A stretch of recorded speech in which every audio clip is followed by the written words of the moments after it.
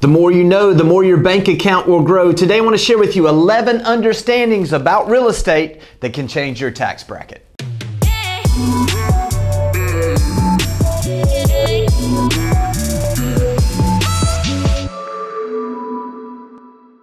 One of the things that I love about our real estate business is that the more we understand the business, the more we come to a place where we grow as far as our knowledge about what's important in this business, the more typically our business will grow, and consequently the more that our income will grow. What I want to do today is I want to break down 11 understandings that took me some time, that maybe I wish I would have learned a little sooner, that hopefully by you hearing these, it helps you grow your business even faster than you ever imagined. The first understanding is this: it's not about you. This business is not about you. I grew up at a time, and you'll see a lot of people that will advertise about, we're number one, I've sold the most houses, all of these different types of marketing that it puts the light on the agent. In reality, it's not even about us. It's about solving the problems and meeting the needs of our clients. What is it that buyers want to know most? Provide that information. Deflect the light off yourself onto the issue that's facing most people that are thinking about buying. What is it that sellers want information-wise the most? What is their biggest concern? What is the thing that they lack the knowledge about that you can provide? You see, when you shift the focus from being on yourself and you shift it to the most important part of your business,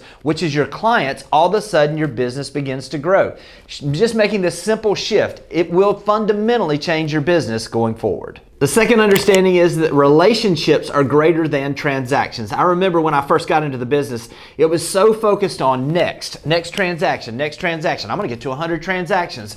I'm going to get to 200 transactions. I'm going to get to 25, whatever it is for you. The goal is on the transactions. If you can just shift that focus a little bit and understand that if you can build deep relationships, I promise they will take your business wide. If you'll focus on the people, I promise the transactions will follow. Number 3 is the more you know, the more you grow. Become a student of your local market. Become a student of your contract. Become the person who has the best information and can provide the most details about everything that goes on in your community, and I promise you'll attract more clients. Become that person that understands what's happening in your city. What are the new infrastructure things that are coming or that are in place right now that are going to help future growth? What are the numbers for your market? How many listings do you have now versus what you had at the first of the year as far as things that are on the market? What are the average days on the market? You see, when you begin to understand and you know more, I promise your business will grow more.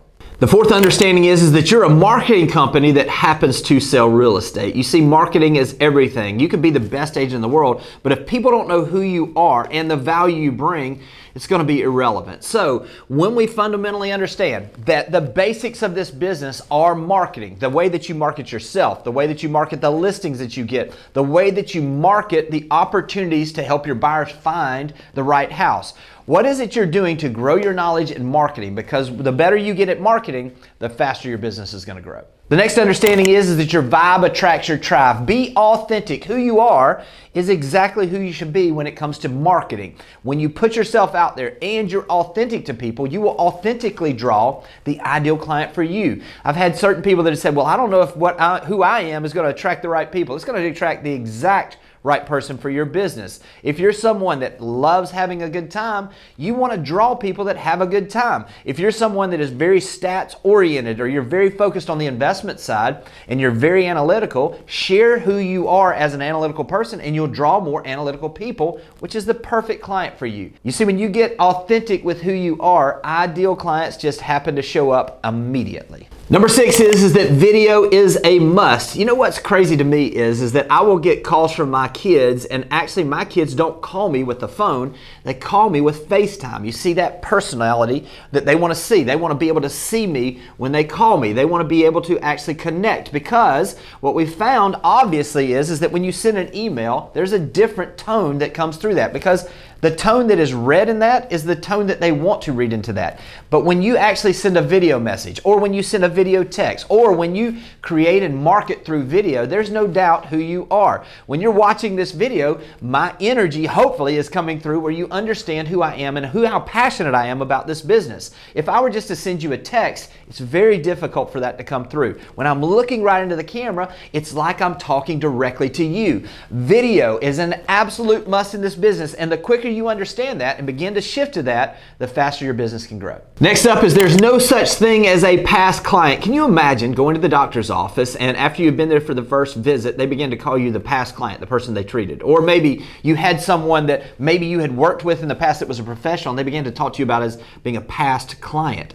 You see, we are actually building clients for life. What are you doing to build clients that have a relationship with you over the long term? People that will do business with you in the future, but also people that will send you referrals and additional business as they have the opportunity. You see, when we come to a place where we understand the value that a client has is not in the initial transaction, but in the relationship and over time, how many transactions that one transaction can lead to, all of a sudden now we begin to focus on those relationships and we understand that there's no such thing as a past client. The next understanding is that leads are a three-step process. You see, you can generate all the leads in the world, but if you don't have a system in place to move them from lead generation, which is getting those leads, to the part of lead nurturing, which is building the relationship and the trust and moving them from knowing you, liking you to the trust, and then also to lead conversion, which is where the transactions actually happen. You see, when you understand each of these three processes and you begin to build systems in place that will generate leads. Also, once the leads come in, that you'll take advantage because you'll have a speed to lead where you'll talk to those folks as fast as possible. You'll have a nurturing program that gives value to them, that moves them down that trust process. And then you lead to the conversion portion of that. When you understand that that three-step process and every single step in that process is important, everything begins to change. The next understanding is that the money is in the follow-up. You see, you can generate all the leads like we were talking about. You can hold all the open houses. You can build rapport when people come into an open house. But if you don't follow up with those folks, nothing is going to happen. This was a hard lesson for me to learn. I kept wondering why I would have these open houses. I would have a good number of people come through. I would hit it off with those folks, and then nothing would happen. They wouldn't call me. It's because they're waiting on me to call them. You have to be consistent in that follow-up. You have to be the person that is going to initiate that follow-up, continue to add value. We're in a society today where they're telling us that it takes 7 to 9 times or impressions before someone even recognizes who we are. Consistency in the follow-up is key if you're going to build an effective business. The 10th understanding falls right in line with what we just talked about is that consistency is key. You have to understand that whatever it is you're doing, whatever you're committing yourself to, if that's farming a neighborhood, you need to commit to a long-term consistent flow of information and value to that neighborhood. If you're going to be on social media, consistency is key. You have to continuously be adding value in that realm that you're doing. Consistency is key in that follow-up we just talked about. Consistency is key when you're talking about homeowners and consistently letting them know what the value of their house is.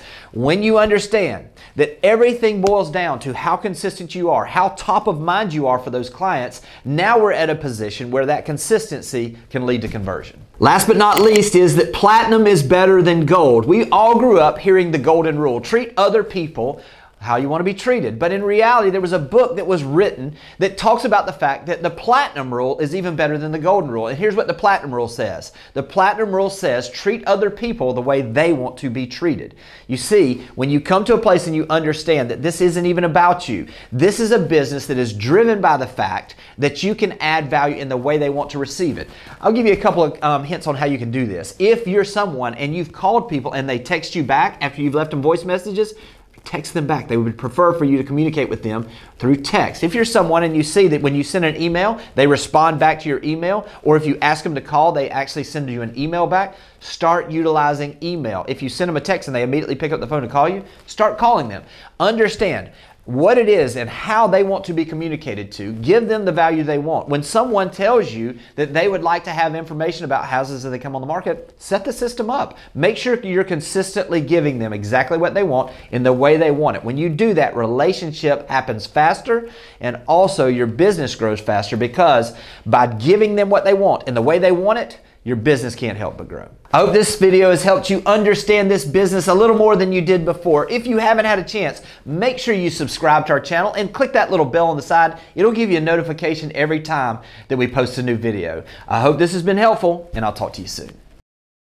Thanks for watching the video. I specifically chose the video below for you because it builds on the one you just watched. I hope it's helpful, and I'll talk to you soon.